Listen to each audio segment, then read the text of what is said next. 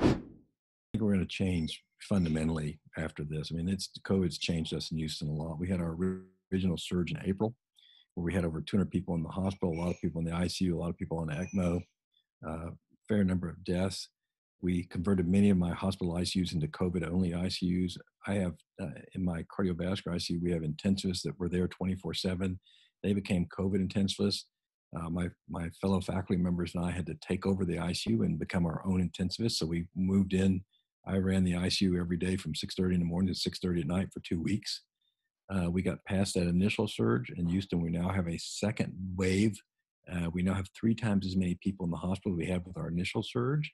And so our surgical schedules are somewhat limited, not gone, but limited. We now have a virtual ICU to try to expand out the need for intensivists. That's never going to go away. And I do think there's going to be more and more virtual care.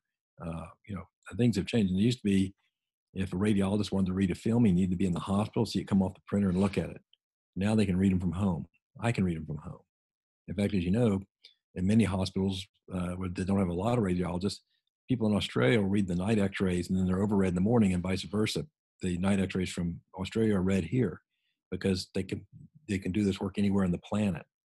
So much of this is becoming imaging. And the next thing that's going to happen for things like x-rays is they'll be read by AI machines, which will be for most things pretty much as good as humans. So right now there's such a lack of physicians and nurses and other helpers that would be welcome. 50 years from now, I don't know what that's going to be like. It may be where, we may have more doctors than spots, but that's be long after my time.